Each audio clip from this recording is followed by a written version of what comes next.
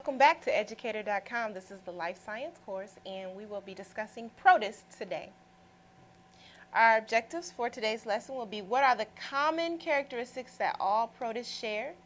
Number 2, how do protists reproduce and develop? And number 3, how are protists classified? Let's talk about the common characteristics of protists. Protists are mostly single-celled organisms. Some are multicellular. For example, we have algae, which are protists, and that would be an example of a multicellular or many-celled protist.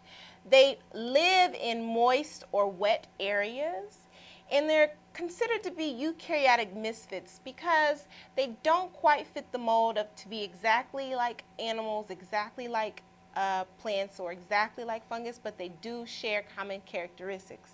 And actually, that is how we classify our protists. Are they more plant-like, are they more animal-like, or are they more fungus-like? Examples of protists would be the amoeba, the paramecium, or the diatom.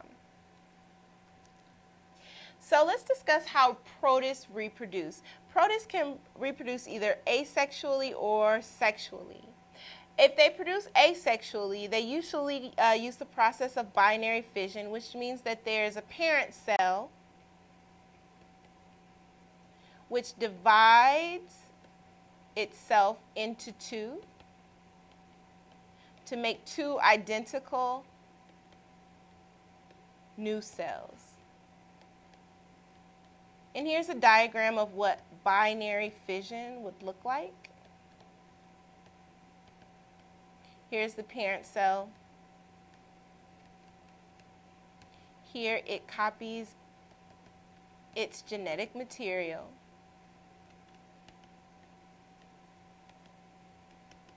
Begins to divide, and you end up with the two new daughter cells, or the two new identical daughter cells. Also, protists can regenerate. Some protists can regenerate, which just means that if a part of the protist were broken or cut off, it would be able to make a whole new organism from a broken piece of an older protist.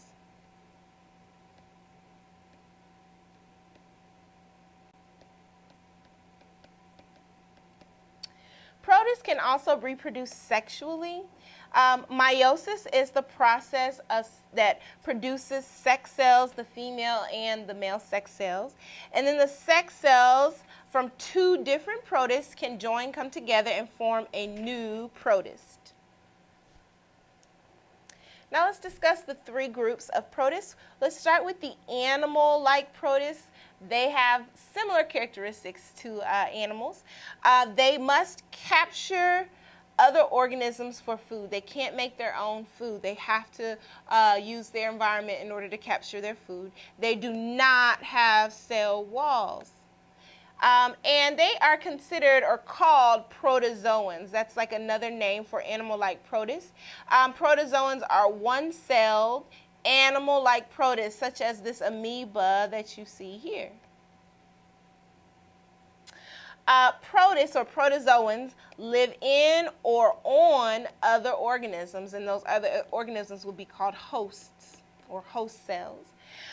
Protists have specialized vacuoles or sacs inside of their cells for digesting food and getting rid of excess water. Examples of animal-like protists or protozoans would be the amoeba or the paramecium.